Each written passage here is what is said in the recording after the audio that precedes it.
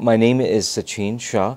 I'm a new physician joining the neurological surgery PC group. I'm a complex spinal neurosurgeon, but I also do specialize in brain tumors and other problems of the brain. It's very important that I think the patients are true and honest with themselves and with their doctors about the kind of pain that they have. And it's even more important, I think, that the doctor listens to them properly. There are two sides or two components of pain which I really feel need to be treated equally. One is the physical component to the pain, and one is the emotional component to the pain. And I don't think any surgery is ever successful without treating both of them and listening to the patient in that regard.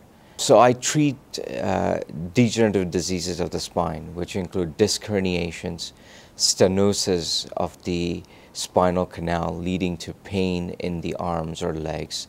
I specifically treat adult scoliosis, complex adult scoliosis. I also do revision spinal neurosurgery. And unfortunately, there are patients who have undergone 3, 4, or 5 spinal operations. And those are not a lot, but sometimes you do need to do that in very few rare conditions, and that's something that I specialize in. I treat tumors of the spine.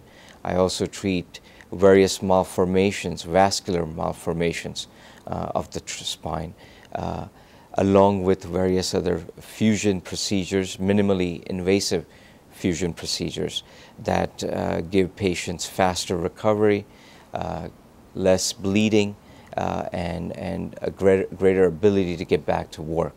The reason I joined this practice is because I really felt as a group we provided comprehensive brain and spine care, along with some of the other subspecialties in neurosurgery like pediatric neurosurgery, like seizure and epilepsy neurosurgery.